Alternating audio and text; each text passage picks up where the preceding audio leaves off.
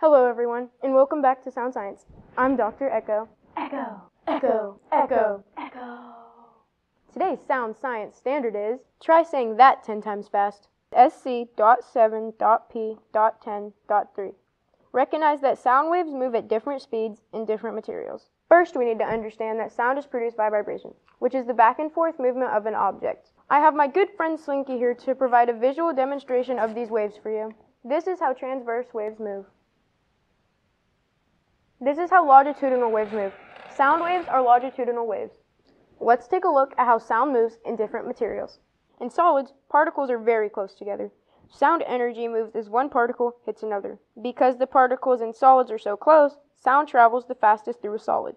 In liquids, the particles are slightly further apart, so the sound takes a little longer to pass through liquids. In gases, particles are really spread out. Therefore, sound moves the slowest through a gas.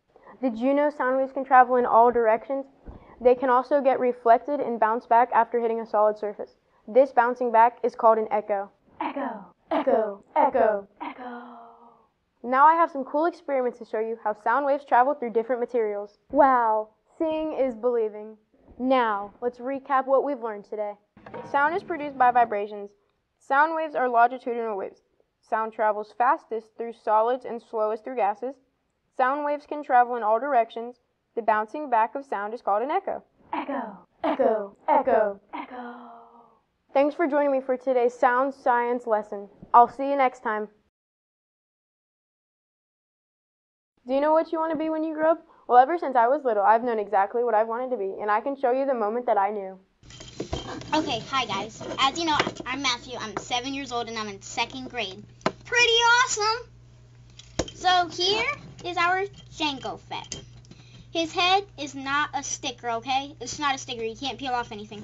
Neither is his chest plate. Look at, nothing to peel off. Ever since that moment, I've known I was destined to be a star. Now let's go take another look at adorable little me way back when. He's gonna have the ghost in it and probably the little ship that they fly in with it. I'm not too much of a Star Wars Rebels fan, but it's really cool, so bye. Ever since those days, I knew Hollywood would come knocking on my door because of my boyish charm and my exceptional charisma.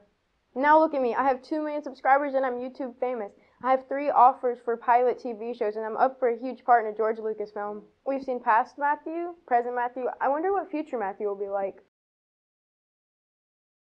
Back in the day, I was living a dream, but now I'm poor, no one knows me, and all I do all day is scream a little brass for going in my yard. According to today's veterinarybusiness.com, over 11 million households in America bought new pets during the pandemic. Dog adoptions have soared, and businesses that sell chickens and supplies such as feed and coops have gone up to rates of 400%. 8th grader Joshua Audette and his family got some new pets in the pandemic too.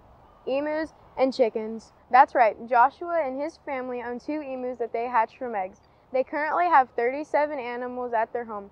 Let's meet Joshua to find out more about his own private zoo. Keeping emus as pets is trending in the U.S. The birds are flightless and can stand up to 6 feet 2 inches high. Their diet consists of insects, nuts, seeds, flowers, lizards, and different egg recipes. Why can't an emu feel his legs? Because he doesn't have hands. I crack myself up.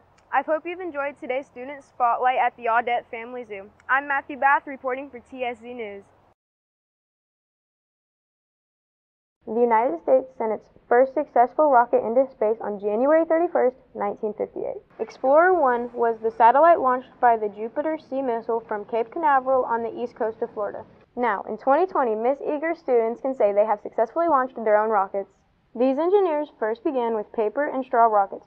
They learned about the thin shapes and aerodynamics to prepare them for the bigger project, bottle rockets. The weight and the pressure of the bottles was very important, but the design and the creativity from the students really helped the rocket soar.